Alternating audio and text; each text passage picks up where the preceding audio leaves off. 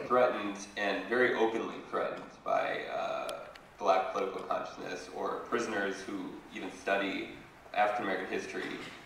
You know, I knew people in long-term solitary confinement here in California that had been put there because they were said to be gang associates, partially because they had Black Panther books. In Louisiana, when I was working undercover as a prison guard, we got a list of the books that were banned, and there was one that was called 100 Years of Lynching, and it was just a collection of news articles about lynching.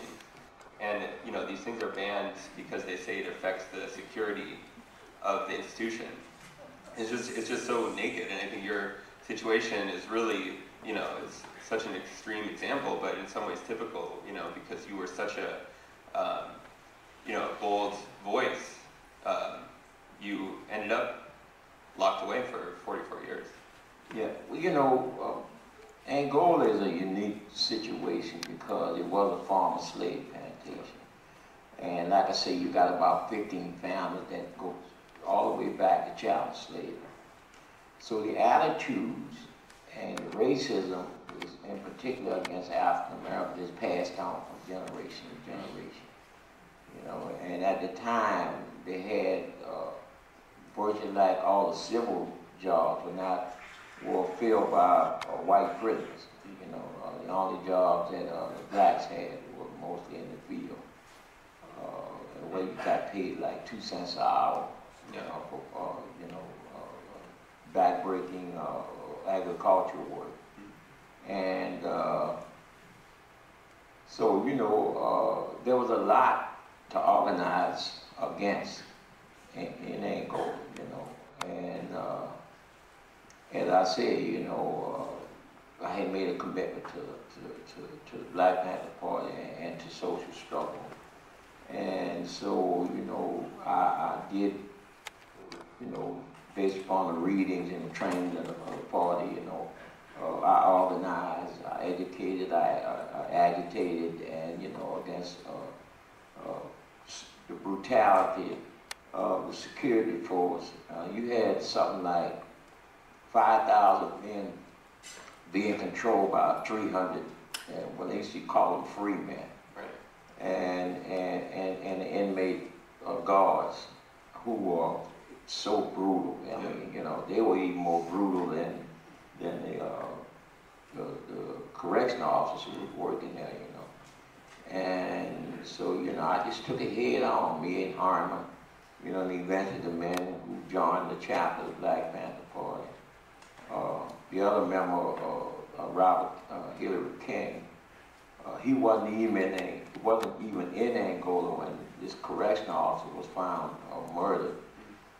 But when he came about a week or so later, they locked him in solitary. So he spent 29 years in solitary, and he only got out, he had his case overturned. Talk about how you ended up in solitary. What led to that? Well, I was the first one that had been written. I had been involved in organizing a work stoppage that morning because of my job was in the scullery and the dining hall. You know, I used to clean the pots that they used to cook food and stuff. But they were working guys like 16, 17 hours a day, 7 days a week. You know, and they were, you know, complaining amongst each other about. So, you know, I took the initiative and started explaining, you know, the unity, strength of unity, and they had, you know, human rights. They still had minimum constitutional rights, so, you know, and they had the right to be treated in a humane way. And so they had to do something to cause the administration to be faced with a situation of, you know, the one thing about prison is they're trying to keep everything in-house. So if they can keep everything in-house, then they can control, you know, the process and pretty much dictate the you know, come of that situation. So they're very reluctant. Probably the most painful form of protest is hunger strikes. And, you know, work stoppages and stuff, you know. And And so that morning, you know, when we got to what's called a snitcher gate, is the last security gate before you go into the dining hall. They turned everybody around and said, you know, the prisoners were refusing to serve anybody, and, you know, but I mean, I knew what was going on, so I went back to my dormitory, and I was, you know, where I work, you work one day on, one day off, because it's a very dangerous job. You cleaning pots and pans and stuff, and you're dealing with a lot of scalding hot water, you know.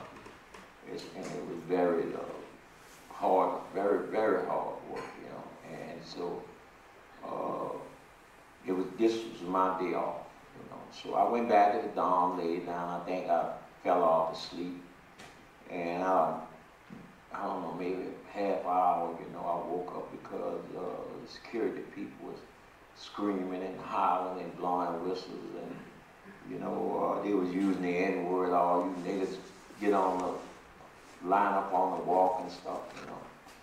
And so, you know, I was on the very last unit on what's called a walkway, you know, it's a concrete thing that go down with units on each side, you know,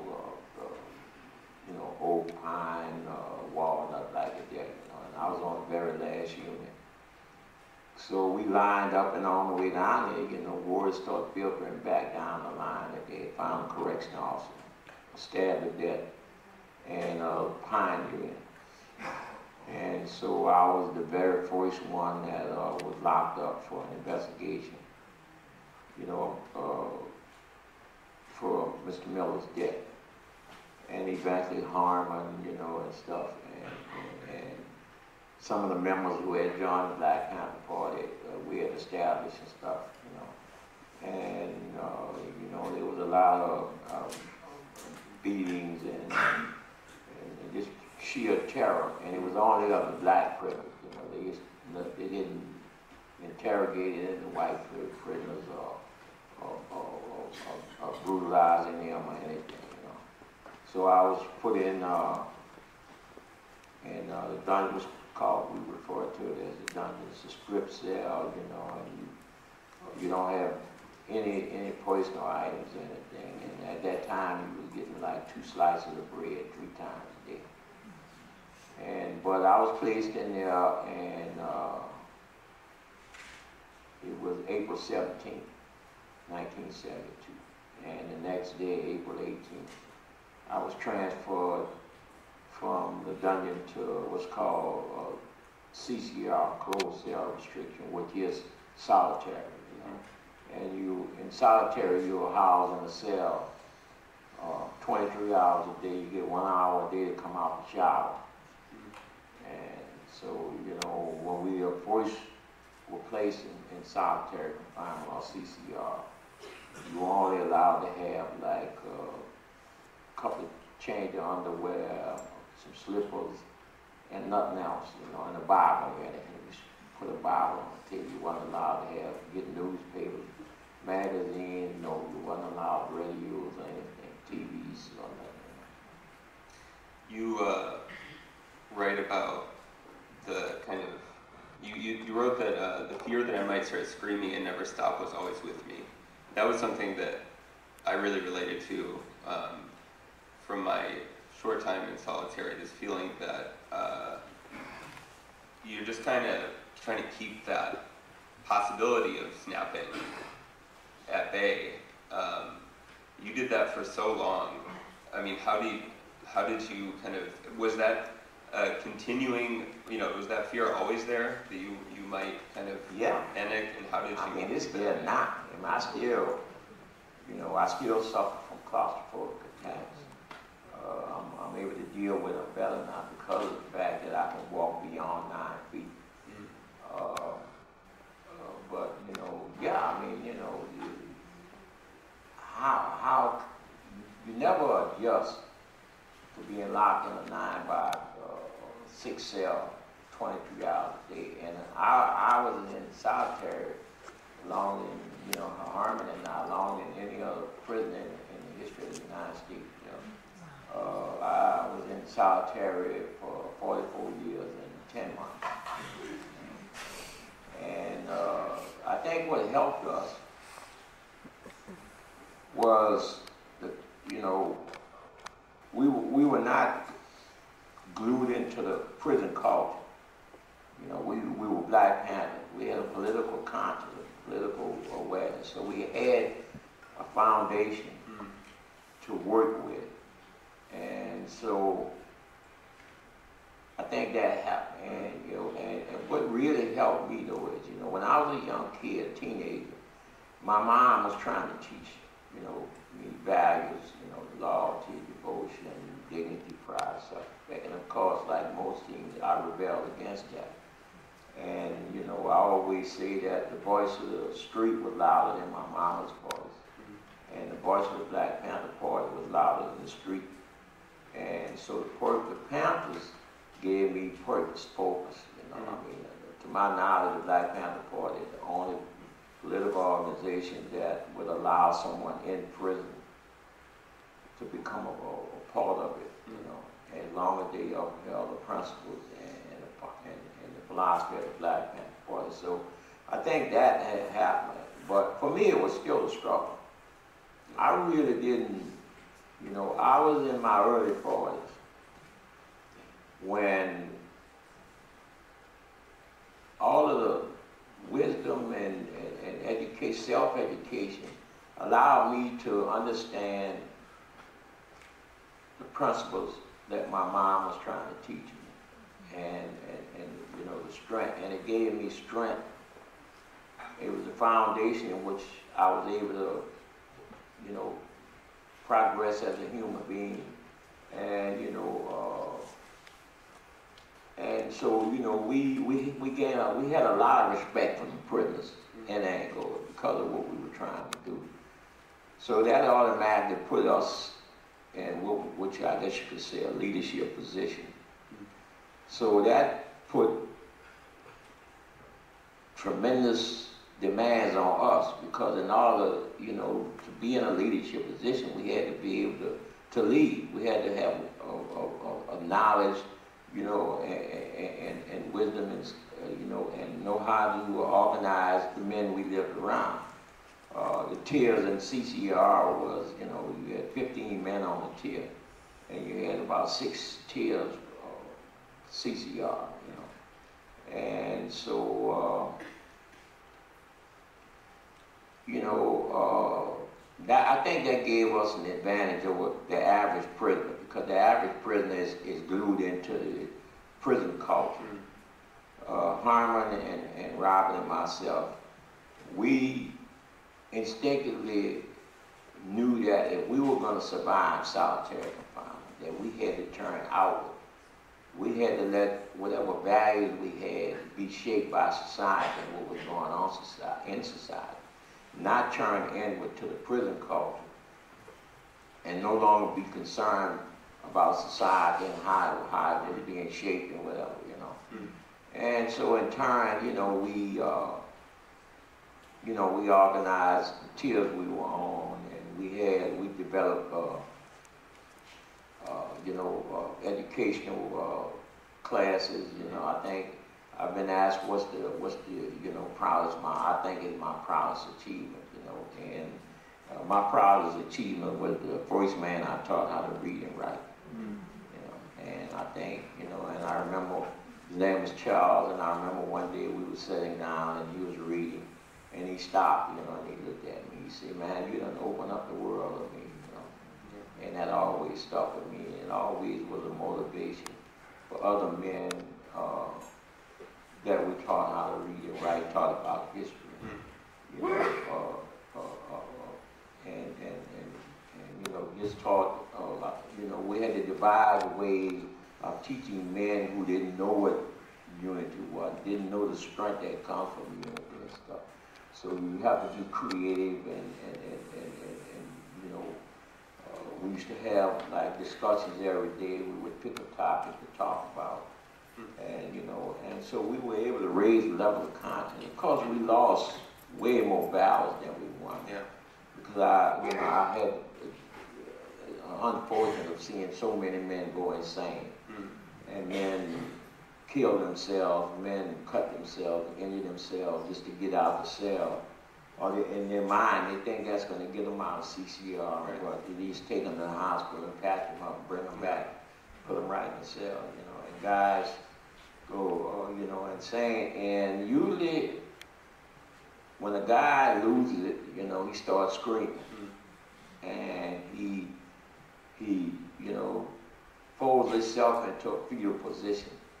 You know, either on the floor of the cell or on his bunk or something like that, you know. And so that was a constant challenge to me, you know.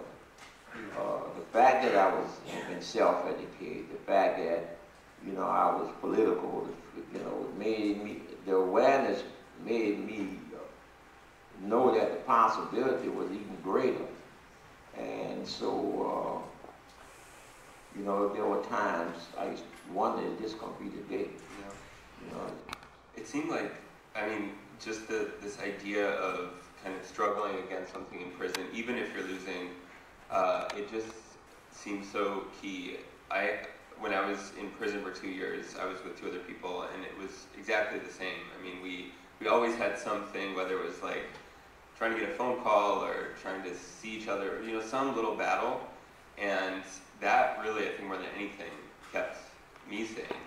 Just having that kind of thing to push against all the time. Because there was also, I'm curious if you experienced this, you know, other than this fear of that kind of panic and breaking down, there was a seduction to just letting go.